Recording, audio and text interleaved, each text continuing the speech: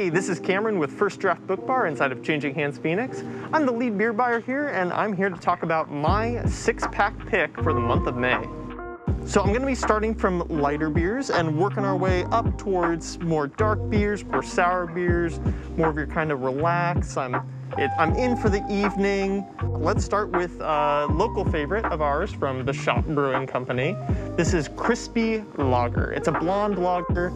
I really like to have this with like a lunch on a day off, or just kind of a nice patio or by the pool sort of beer.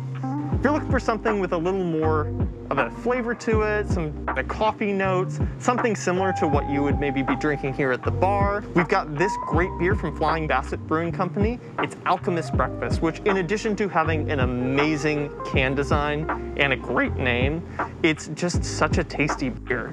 You've got little Sir Isaac Newton on here brewing up his little special beer, and this is a coffee blonde ale. So you've got a blonde ale conditioned on local coffee beans from Alchemist Roasters, and this is like great for your coffee drinker, for someone who's looking for something that's light, easy drinking, but doesn't want to go all the way to like a coffee stout.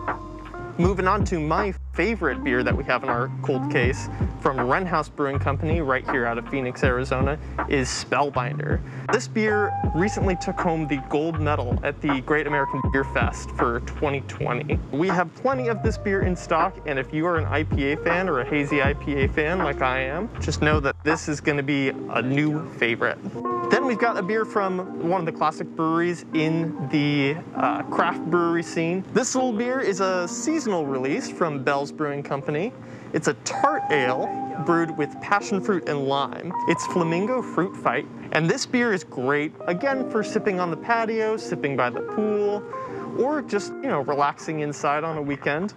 You could even add a little slice of lime in there. And this has just got a little bit of that nice fruit flavor, a little kind of saltiness to it. Not quite a goza, not quite a sour, but again, a good introduction to that sort of style. Moving on to something a little darker, we've got this beer from Parrish Brewing Company. It's Reve, their coffee stout brewed with beans from Reve Roasters, also out of Louisiana. This beer is nice, dark, thick, creamy, almost like drinking like milk chocolate. Something that's gonna have you slow down a little bit, really think about what you're reading, think about what you're drinking. I recommend pairing it with Ted Chang's Exhalation, a short story collection from a couple of years ago that has become one of my favorites, and I think it will become one of your favorites as well. Now we've got one of the most iconic sours in the game right now. This is Duchesse De Bourgogne. It is a Flanders red ale. So it's gonna be tart. It's gonna have notes of like apple cider vinegar on the nose. It's gonna be a little more sour than what you might be used to if you're not particularly into the sour style. This beer is one that I'd recommend pouring into a snifter or even a wine glass and kind of slowly enjoying, really enjoying the different notes of it. It's almost gonna be like drinking kombucha or a natural red wine. So this has been my six-pack pick for the month of May, and let's hear about what you're drinking right now. What are you reading right now?